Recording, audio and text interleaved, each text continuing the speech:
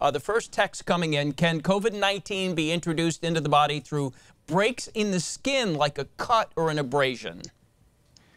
One would expect so. Walt, it's nice to be back, by the way. That is, the virus will get in any way it can, usually mucous membranes into the lung and invading, but it can get into the bloodstream if you've got a cut. So you want to bandage that and bandage it well enough if you've got a cut to protect yourself. We also know it's coming in through a fecal oral route. I mentioned that, I think, last time or the time before.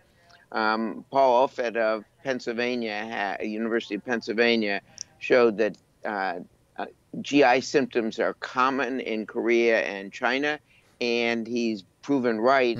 So fecal oral transmission, that means you want to heat your food to 140 degrees for 15 minutes before you eat it, even takeout food. Okay. Next question coming in is, I'm a senior. I still need to go to the grocery store. If not a mask, can a bandana or covering my nose with cloth help when going to the grocery store? Doctor, we're getting a lot of media about the mask, bandana, scarf situation going on. So okay, show us. I even have one here, okay. Walt. And so you're protecting other people. It doesn't protect you very much. It does protect others. A couple of things we have learned. So you want to wear a bonnet or hat or even a baseball cap, because what we've learned is, in fact, in these just between people, even in grocery stores, it gets on your hair and it spreads from there. So we don't know how that spread is occurring, but that's one of the things they noted in the hospitals in Seattle. And so wearing a hat or bonnet, important, in fact. So that's new today or yesterday. So those are all things, but you're protecting from wearing that bandana does help protect other people, because, in other words, the droplets don't get through. Right. The aerosols do get through, so that's why distance is really important. Okay, the next question is about, good hygiene. The text is, does it matter if you use antibacterial soap or regular soap for hand washing? It doesn't matter. The antibacterial soap protects against bacteria, not viruses. But this virus is very sensitive to any detergent. It breaks apart that lipid molecule that protects it, and thus the protein RNA falls apart. So the message is any detergent seems to work, and it doesn't take a lot of concentration of a detergent. Okay. Next one coming in now, 916-321-3310. I'm having medical conditions aside from COVID-19. I can't get into the doctor's office until August. So what should I do? Should I go to the ER? There is telehealth. That is the video health. So here at the Cleveland Clinic, something like 90% of our non-emergent, that is non-COVID-19 or other emergencies, are being handled by telehealth visits. I see patients tomorrow, and I have a lineup of patients via telehealth instead of my normal in-person. So telehealth works very well, and the government has made it so that we, or the hospital, in my case, the Cleveland Clinic, gets reimbursed for my services via telehealth, and almost every insurance company, as well as Medicaid and Medicare, are participating in that telehealth. Okay, that's good to know. Okay, so that's the easy way. If you've got something urgent, then I would call ahead to the emergency room and see whether they want you to go to an urgent care center or the emergency room before you go, because many emergency rooms are just handling COVID. In some places, they're doing it the reverse way, where the emergency rooms are handling the non-COVID and urgent care, the COVID. All right, doctor, thank you. We'll have more questions for Dr. Michael Roizen, and we'll get to that after a quick break. 916-321-3310, your text questions.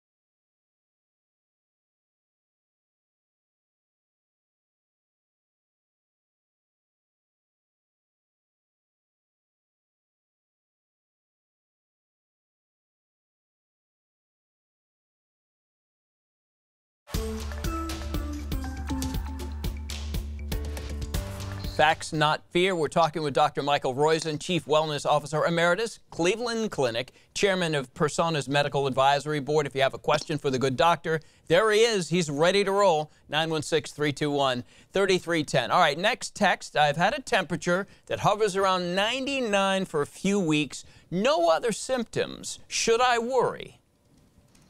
No other symptoms, and you've had it for a few weeks. You always worry, but not very serious worry. So whatever is going on seems to be stable for you. This gets worse and gets short of breath. So where do you worry? Is if you start to get short of breath, you get rigors or shaking chills, or you have something else that points to a source of the fever. 99 for many people isn't a fever, so I wouldn't worry about it unless you get one of those other symptoms. Okay, next one coming in. What should we say to people who are not practicing social distancing while standing in line at the grocery store, those people blocking doorways, etc.? Do you say something, or that's probably not in your wheelhouse, is it? That's not my expertise, but I just move away from them. I mean, no reason to risk it. And if they move with you, then I would say something. But I would try and get as far from them as possible. Yeah, not everybody's going to play ball. Next text coming in saying, I'm 67, taking care of the grandkids a few days a week to help. What precautions should I take? Is this safe, Doc? Well, the grandkids are, if they get exposed to a lot of other people, if they're in children's groups or play groups, or their parents are exposed to a lot of people and can expose them, if you're at risk, meaning you're 67, that's not as much risk as if you were 87. But if you've got diabetes or obese, smoke, vape, those are the things that increase risk substantially. Okay. Chronic kidney disease. So what we've learned from the Italian experience and the German experience and Korean experience is that the young people have a much lower risk of serious, it's not zero, but have a much lower risk of serious adverse events. So taking care of the kids, maybe you can have them wear bandanas as if they're, if you will, in a cowboy and Indian old-time battle, or I guess one of the westerns of yesteryear, and wearing that bandana. If they keep a bandana on, it'll help protect you. All right, that's good advice. And then I'm imagining the old days. I got it. Okay, I will tell you this with the next text. When I start to get the onset of a little bit of a sore throat, I do the hot salt water gargle. This text says it's been said if you do that, it helps prevent coronavirus, along with drinking hot teas or just water. Does any of that help? Hydration clearly helps, meaning not getting dehydrated, not getting, if you will, a temperature such that you lose fluid. So dehydration is one of the things we try and prevent for colds and flu of all kinds. So any kind of fluid is better than no kind of fluid. We don't know if you feel better with a hot salt gargle and you've done this for years, then do it.